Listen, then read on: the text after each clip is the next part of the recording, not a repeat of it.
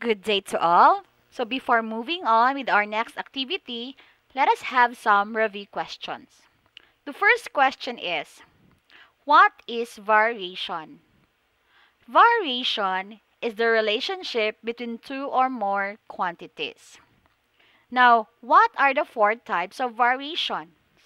The four types of variation are as follows: direct, inverse, joint, and combined. Now, what is the equation that represents each equation? Say we are going to make use of the variables. Okay, let's have another color here, white. Okay. Say we're going to make use of the variables m, n, and q. So we'll not be used to variables x, y, and z. Say we have here for direct variation, we have the dependent variable dv is equal to k, the constant, times the independent variable v. So let's have an example of this. So we have here m is equal to k times n, which is read as m varies directly as n, which means that as we increase n, the m also increases. Or as we decrease n, m, m also decreases. Now, how about in inverse variation? Okay, so we have here dv is equal to k over iv, or we can have the equation m is equal to k over n, which is read as m varies inversely as n. Okay, what does this mean? It means that as we increase the independent variable, the dependent variable decreases. Or as we decrease the independent variable, the dependent variable increases. Okay? How about joint variation? Joint variation is just like direct variation, but the only difference is that in joint variation, it involves two or more independent variable, just like this. Say we have m varies jointly as n and q. So we have two independent variables n and q here, whereas in direct variation, we only have one independent variable. Now, how about in combined variation? Combined variation, from the word combine, is a combination of direct variation, joint variation, and inverse variation. So if we have the statement um, m varies directly as n and inversely as q. Okay, why did I write it this way? Now remember that the operation involved between the constant and the independent variable in both direct and joint is multiplication. So whenever you hear the term varies directly or varies jointly, it should be multiplication. And then how about in inverse? The operation involved between the constant and the independent variable here is division. That is why when you hear the term varies inversely, okay, the variable must be written in the denominator's part because the operation involved in inverse is division. Now the next question is, in solving problems, what process or what processes must be followed? Okay, so we have here the following steps. Step 1, we are going to write the equation as stated in the problem, just like this. Say we have m varies directly as n, or any of these four types of variation. Then substitute the first set of given values to solve for k. And for step 3, we're going to go back to step 1 and write the equation of variation by replacing the value of k.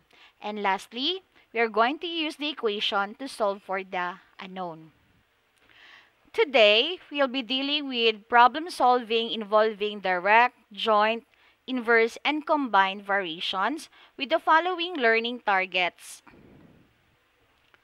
First is I can formulate equations and use it to solve problems involving the different types of variations. And the second one is I can make generalizations about the different types of variations. So in order for you to make generalizations on the different types of variations, you'll be dealing with different different problems involving those four types of variations. Let us have this set of problems first before you independently solve it on your own. Okay, it is actually found on page 229 of your book. Kindly have with you your book, a pen, or a working paper. So, let's start. I'll be guiding you in answering each. So, first is we are going to have the essential question. How are some unknown quantities solved? Now, this essential question can be answered after we have answered the three problems here. Now, the three problems are the problems from different types of variation. In this way, we can easily reflect or say determine whether the given situation involves direct, inverse, joint, or combined. Okay, so let us start with problem number 1. The time it takes to complete a construction project varies inversely as the number of workers. So obviously, the only variation involved here is inverse. So we can now write the equation as stated in the problem. The time t, we can make use of the initial of the quantity to represent it. So we have the time t it takes to complete a construction project varies inversely. Do not forget to write a constant k as the number of workers W. The project manager estimated that 85 workers, so let us replace W here with 85, are needed to finish building a bridge in 40 days. So the time is 40 days. So let us determine K by getting the cross products here. So we have 40 times 85. 40 times 85 is equal to 3,400 equals K. Then we go back to step 1 to write the equation of variation. So that is T is equal to, our constant is 3,400 over W. Okay? Then we make use of this equation to solve for the unknown. Okay, if the contractor wants to finish the project in 30 days, so T is equal to 30, okay, with the constant of 3,400. How many workers? So workers is unknown, so just write W. How many workers will the project engineer needs to expedite the work? So we perform now the operation. You get the cross product here. So 30 times W is 30W. Is understood to be 1. 1 times 3,400 is equal to 3,400. Dividing both sides by 30. So we have W is equal to 3,400 divided by 30 is equal to 113.33. Now the question is, can we have a 0.33 person? Of course not. So what we are going to do is we are going to round up. Okay? When we say round up, we add 1 to the whole number. So we have 114. Okay. So we need 114 to expedite the work, okay, to make it just 30 days instead of 40 days. So in dealing with persons, you are going to round up, okay. Next problem. Okay, before moving to problem 2, let's solve this one. The number of workers needed is solved using what kind of variation? We have here inverse variation. How about the second problem? Okay, the daily wage of a construction worker varies directly as the number of hours spent in doing a job. So we only have one type of variation here, which is direct. So we can write the equation. The daily wage, that is W, of a construction worker varies directly, do not forget K, as the number of hours spent in doing a job, H. If the daily minimum wage of a construction worker is 290 pesos, not forget to copy K, for 8 hours of work, okay, to get K, divide both sides by 8. So we have K is equal to 290 divided by 8 is equal to 36.25. Okay? Then we go back to equation 1 to write the equation that represents this situation. So you have W is equal to 36.25 H. Then we make use of this equation to solve the problem.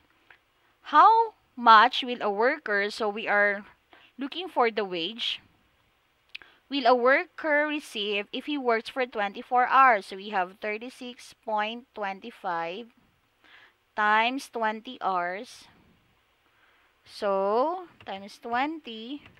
So we have the worker will receive a wage of 725 pesos. Now, the wage of a worker is solved using what kind of variation? We have direct variation. Next problem. The time it takes for the sports arena to empty varies directly as the number of spectators and inversely as the number of open exits. So we have here the combination of two variations, direct and inverse. Now let's take a look at the quantities. Okay, let's define each first. So we have the time t. So number of spectators, so we'll just take S. As the number of open exits, so you'll just make use of letter E instead of O, so you'll not be confused. You might be mistakenly interpret O as 0, so let's have E here. So let's write the equation. The time T it takes for the sports arena to empty varies directly, so that's multiplication with K. Number of spectators S, and inversely as the number of open exits E.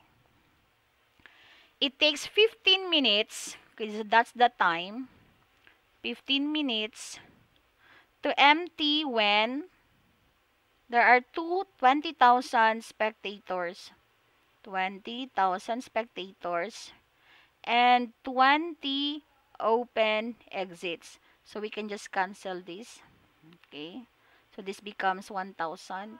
So we have 15 is equal to 1,000 K. Dividing both sides by 1,000 to get the constant. So our K here is, we have 15 divided by 1,000 is equal to 0.015. 0.015 equals K. Then we go back to the first equation to write the equation of variation that represents the situation. So we have T is equal to 0.015 S over, that's S over E. Then we make use of this equation to solve for the unknown. How long will it take for, so the unknown is time, so just copy T, copy the constant K, 0.015. How long will it take for the stadium to empty when there are 32,000? We have 32,000 spectators and 24 open exits. So let us compute. You can make use of a calculator to do this. 0.015 times 32,000 equals divided by 24. So we have 20. We have 20 minutes. Okay, 20 minutes. So it takes 20 minutes to empty the stadium when there are 32,000 spectators and 24 open exits. And the time it takes to empty the stadium is solved using what kind of variation? We have combined variation. So, let us now answer the essential question by looking into the pattern. Okay, so what's the pattern here? Okay, we dealt with the variation, variation, variation, but with different types of variation. So, how are some unknown quantities solved?